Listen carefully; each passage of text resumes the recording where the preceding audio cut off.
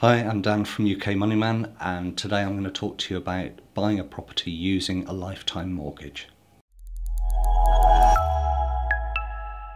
So a lot of clients come to us, various circumstances. They've maybe been renting a property or living in tied accommodation, and they want to buy their first property in their 60s, 70s, and looking at ways in which to do that.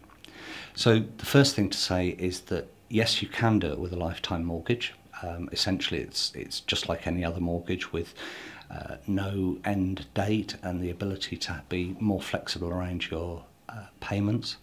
But there are also mortgages out there that are geared for older borrowers that are more conventional, with a repayment term or interest only going into the long term. So, lifetime mortgage, yes. Alternatives to consider, yes, look at those too. The important thing to consider with a lifetime mortgage, though, is that it's secured against your property. You have the ability to make repayments, but if you don't make those repayments, then the interest will add on to the loan that you've got each month, and over time that can increase quite significantly with compound interest. So you can find that the savings that you've used to buy the house are being eroded by the interest over time.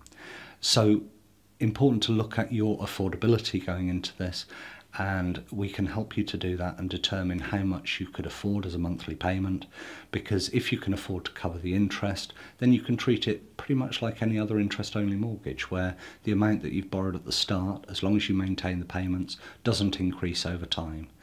A lot of lenders will allow you to pay 10% of the loan amount, maybe 11%, sometimes more than that. And this can let you repay the capital amount as well. So it can be quite flexible. It can be the